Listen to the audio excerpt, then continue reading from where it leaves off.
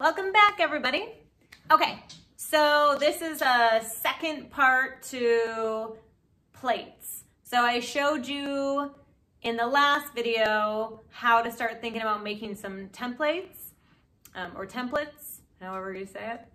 So I want to show you how to make the same form I showed you in the previous video when you don't have foam, and then another way to make a plate by adding a foot. Okay, let's get started.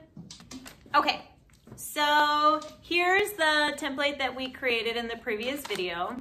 So I just went ahead and traced it already with my needle tool. If you don't have a needle tool, you could use a toothpick to trace. And then I took my X-Acto and I just made some cuts from the outside of the slab to my traced line. Now I'm going to begin to cut this out.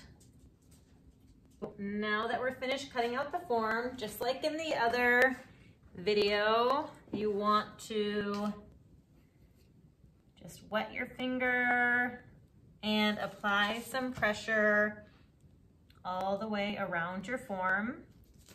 If you cut a little deeper with the blade on the crease in between the lobing, just go ahead and either take your needle tool or your toothpick and really work some clay into that area, because you could get, there is potential that a crack would want to work its way through into your form, and you don't want that.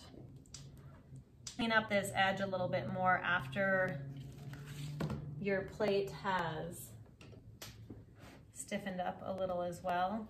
You can use your sponge too. Sometimes I don't like to use the sponge on groggy clay because it really brings out a bit more of the grog, wipes away the clay particles and really lets that grog come through. So flip and proceed to compress on the opposite side as well. Okay, so using the same plastic form that we used in the previous video, but without the foam, I am going to cover my slab with saran wrap so the plastic is less likely to stick to the clay. I want this to be able to release. I am going to center this shape in the middle of my slab, and then I'm going to carefully flip it over, and I'm going to double check that it didn't shift. And now I'm just going to start to press the clay down around the plastic form. You do want your clay leather hard, but more of a soft leather hard. If it's too stiff, you could get some cracking here.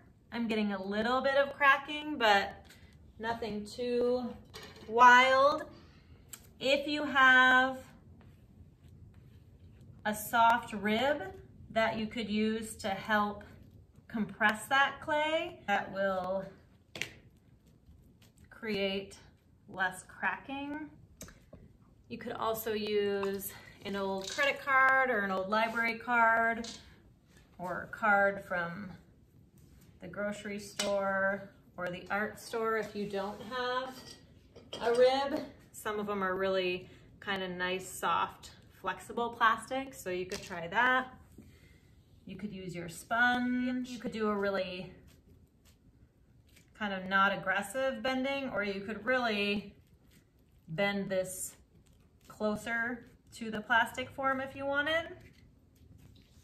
That's up to you.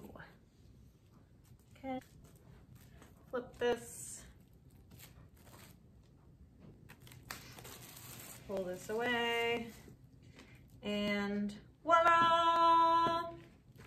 We've got a plate tray shape.